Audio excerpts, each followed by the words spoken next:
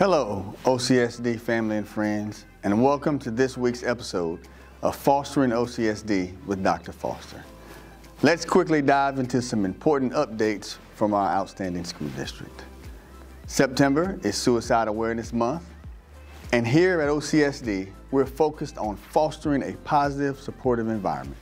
Our commitment is highlighted by inclusive steps to identify and respond to potential suicide risk amongst our students.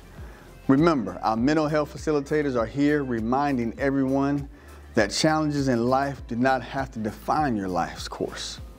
Students, please remember our doors are always open, and if you need support, we're always here.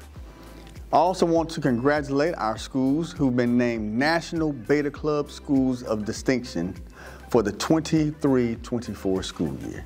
Those schools are Edisto Elementary, Holly Hill Elementary, Mellichamp Elementary, St. James Gilliard Elementary, Whitaker Elementary, Lake Marion Middle, Bethune-Bowman Middle High, and Branchville High School.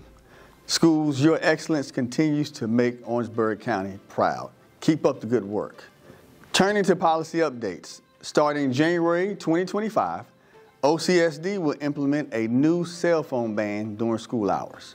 This policy, if adopted by the State Board of Education, will prohibit access to personal electronic devices by students during the school day.